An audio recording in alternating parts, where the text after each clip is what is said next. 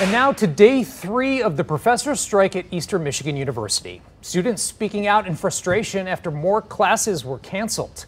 Thank you for joining us for 7 Action News at 5. I'm Mike Duffy. Well, earlier today, a judge denied the school's request for a temporary restraining order that would have required all staff to return to classrooms.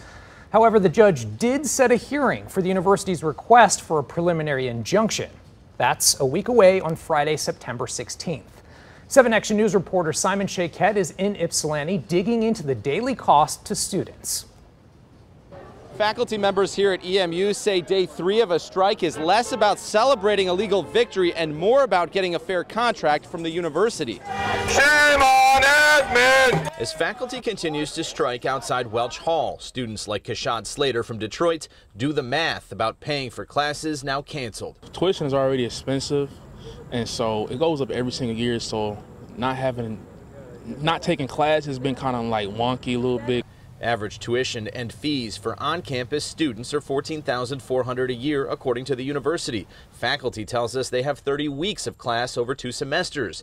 That amounts to roughly $96 spent on each day of canceled class. I brought Isaac with me, who's 2.5, and I brought Elliot with me, who's 8 months old. Professor Audrey Ferrugia teaches communication sciences and disorders and is among those holding out for more money for healthcare costs. The university is offering to give us that raise, but it is not covering the cuts even close. The university filed a lawsuit claiming this strike is causing irreparable harm, asking for a temporary restraining order to stop it, but a judge denied it.